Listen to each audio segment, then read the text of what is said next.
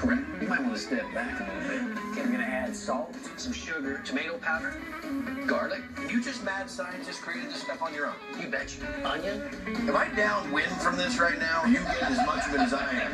Oh, I'm getting as much. Worcestershire sauce solids. Got a big hit of that. Red pepper. Hickory smoked powder. I got some right here outside of my mouth. Vinegar powder. This one will tighten you right up. Black pepper. It's never coming out of the outfit, that's for sure. A lot of spices are getting to know each other in a very intimate way. Bring it. All right.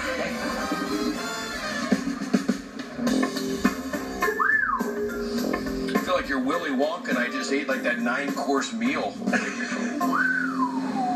This mixture that we just made would be the marinade for the ribs prior to boiling them. Whoa, wait, time. To whatting them? Boiling them. The what? The ribs. Turn on the pencil. I have only been taught and told forever that you're not supposed to boil the meat because it just brings out the flavor, sucks all that flavor out of the bones. That's why we boil it in this marinade. We're actually bringing that flavor back to it. All right, man. Listen, your house. I'm just I don't know what I am. I'm confused. You're going to soon find out.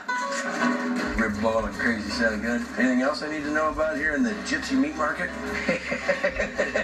We're going to tumble them with this. Are they ever going to get smoke? That's it. Just from charcoal, that's it.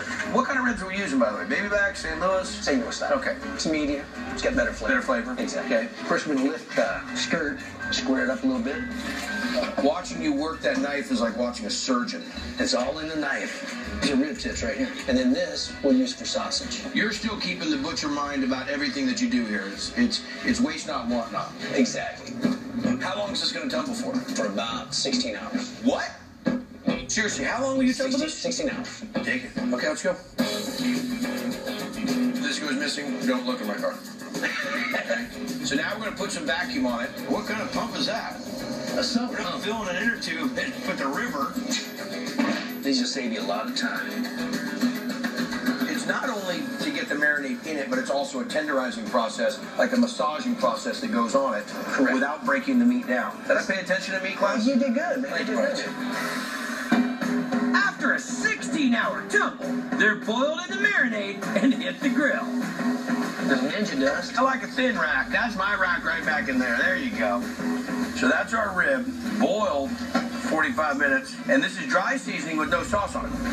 No sauce. By no means is just lacking flavor. It's not pulling off. It's got nice texture, nice chew to it. That's one of the things I like to see. A different texture than when it's smoked. Juicy, tender, great flavor, and there's no sauce. But I will tell you this, dude. That's a real deal rib. You're a real deal, man. Hey, I appreciate it, man. I ain't joking around.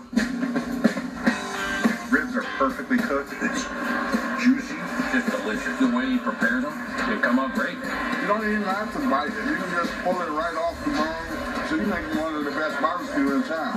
When I drove up, I really looked at it and said, oh my gosh, I mean, I got a guy here with a couple smokers making some beef jerky. And it's, dude, you are doing competition level meat. That's what we like to hear. Really good. Coming up on Triple D